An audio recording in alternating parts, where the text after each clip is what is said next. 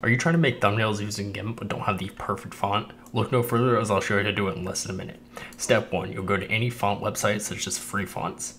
You'll click this little download button once you find your perfect font. I'm using Resident Evil for the purpose of this. I already have the font selected. Once it downloads, you're gonna open it up, go to your download folder. You'll extract it right here. Extract here. Wait for it to do its thing. Once you have extracted, you're gonna open up the folder, you'll click on the font, right click, install for all users. Once that's done, you're gonna need to close out a GIMP.